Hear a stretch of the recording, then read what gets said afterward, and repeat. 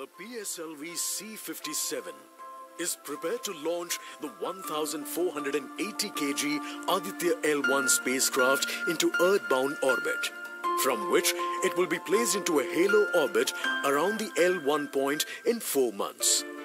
The satellite is intended to study the Sun and how it impacts the heliosphere.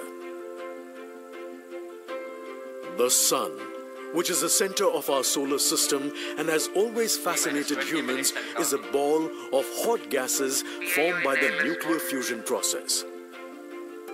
The visible outer surface of the Sun is known as the photosphere, followed by the chromosphere and then the corona. After initially dropping through the chromosphere, the Sun's temperature abruptly rises in the corona, reaching extremely high values of 1 to 3 million Kelvin.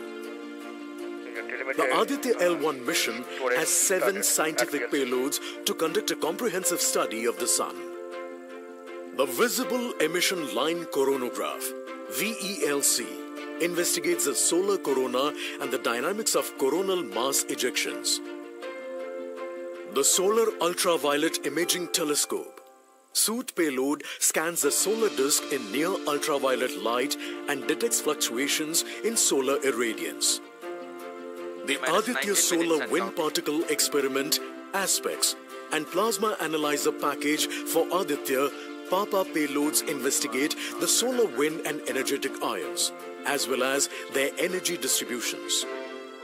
The Solar Low Energy X-ray Spectrometer, SOLEXIS, and the High Energy L1 Orbiting X-ray Spectrometer, HELIOS, analyze X-ray flares from the Sun over a wide energy range. The magnetometer payload is designed to measure the interplanetary magnetic field at the L1 point.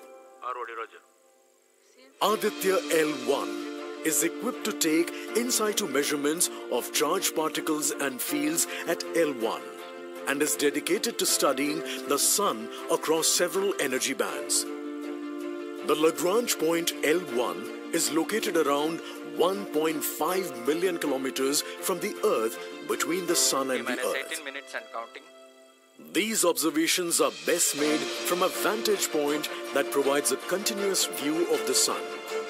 All payloads are designed in close coordination with ISRO centers and national laboratories like as IIA, IUCAA and PRL. With this mission, ISRO will once again demonstrate its position in space exploration.